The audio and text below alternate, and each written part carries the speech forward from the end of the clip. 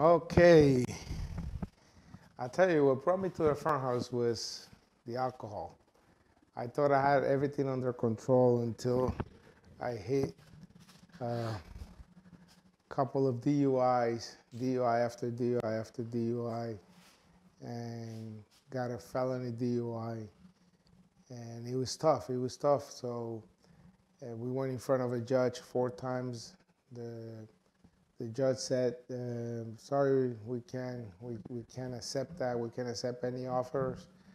And I have heard about the Fern house, and I was incarcerated there for 3 months.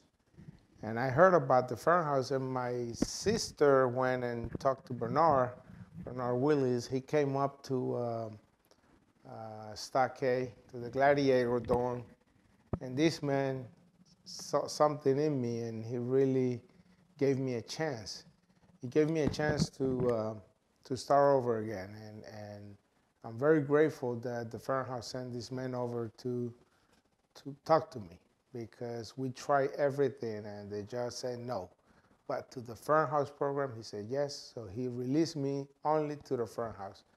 I was tired of being tired. I was drinking too much and I was just tired, and just needed that guidance in my life, and the Fern house provided that for me.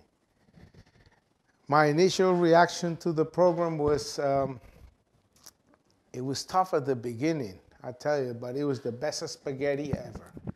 Remember when I first came out of jail, the first day I was there, Bernard went to pick me up in Gun Club, and I came up, they had a meeting there.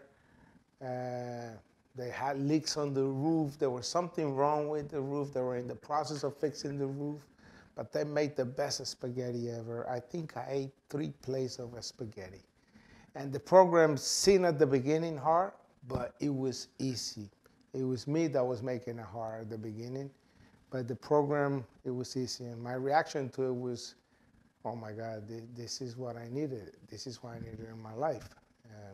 Guys that are like Mario,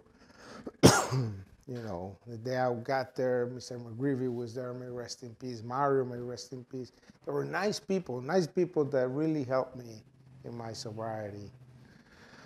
After I graduated with the program, it was, I had to do it on my own.